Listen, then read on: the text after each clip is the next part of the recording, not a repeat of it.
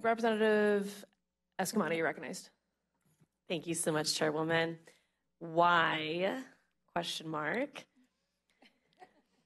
are we including ESG, anti-ESG language? I feel like the legislature has already addressed some of these issues. It just feels a little repetitive to me and very political. And I agree that FDOT is really not supposed to be a political entity. So why do we have this language in the bill? Representative Abbott, you're recognized. Thank you, Madam Chair, and thank you for the question.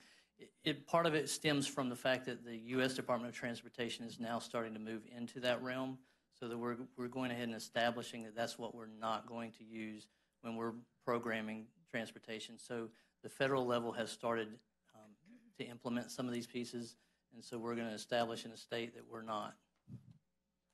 Representative Eskamani, you're recognized for follow-up. Thank you, Chairwoman. So how does this impact our ability to bring down federal dollars? Representative Abbott. Thank you, Madam Chair. That will be determined.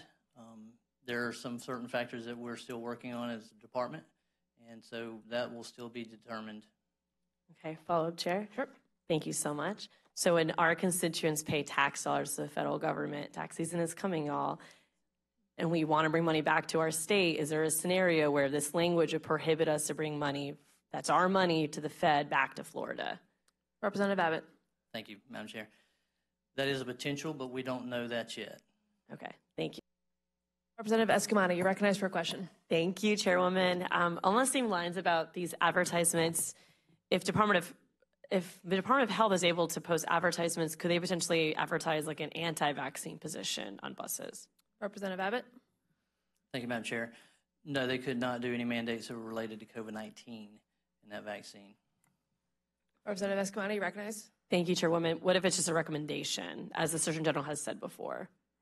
Representative Abbott. Thank you, Madam Chair. I will double check to make sure, but my initial response would be no. Follow-up, Chair. You're recognized. Thank you. Shifting gears a little bit back to my previous line of questioning, is there a concern that this bill is potentially asking both FDOT and local transportation systems to not comply with federal law? Representative Abbott. Thank you, Madam Chair.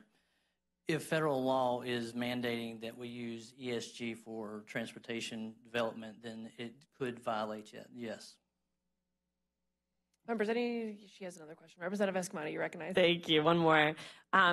What if it's not ESG, but just like carbon emission reduction? So it's not, falling into those definitions, but it's just asking, hey, we want to incentivize carbon reduction. We'll give you money if you incentivize it. What if it's along those lines? Still on the advertisement? No. Sorry. I'm sorry. No, just the not that section, but the previous section. You're recognized, Representative Abbott. Thank you, Madam Chair. Yes, so that would also be an issue because that's part of, it's not just ESG, it's any of the Paris factors that were in there, so the carbon pieces and all that.